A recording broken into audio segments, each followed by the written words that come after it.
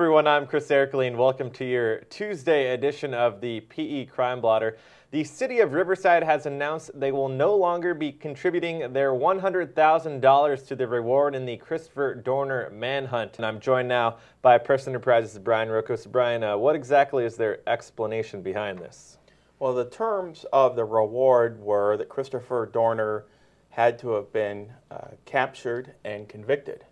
Now, obviously, neither happened. He died in a fiery encounter with law enforcement in San Bernardino County, and so the City of Riverside said, well, the exact terms of the reward were not met, therefore they're not going to pay the reward.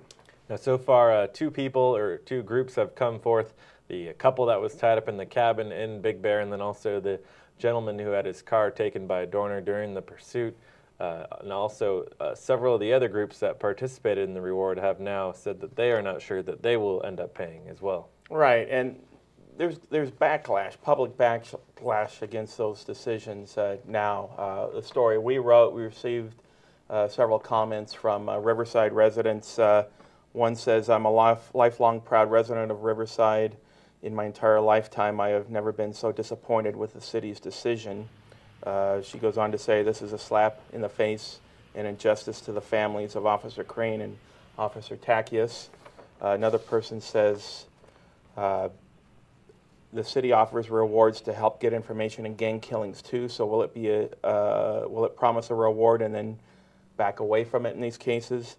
Another person says, pretty slimy way to get out of it. And another person says they never had any intention of paying out the non-existent reward. It was all a ruse to get the public to help them. So a lot of strong emotions in this. The exact criteria were not met, but a lot of people feel like, okay, you're playing with semantics and that you should pay out the reward anyway. And one of those other killings that occurred here in Riverside was that of Lawrence Simmons. There is a reward for that, and you contacted officials regarding the reward for that and other killings that they have here for rewards in Riverside. Right. I asked the City of Riverside, and I'm still awaiting a response, to find out the specific criteria for the $50,000 reward for information on the slaying of Lawrence Simmons.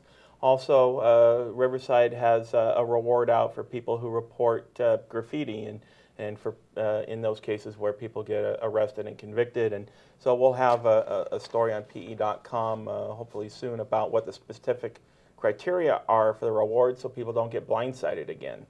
You've got to imagine there's plenty more to play out in this situation with the Dorner reward. Absolutely. There's a lot of money at stake, and people, in many cases, justifiably are seeking it. All right, Brian, thanks for joining us.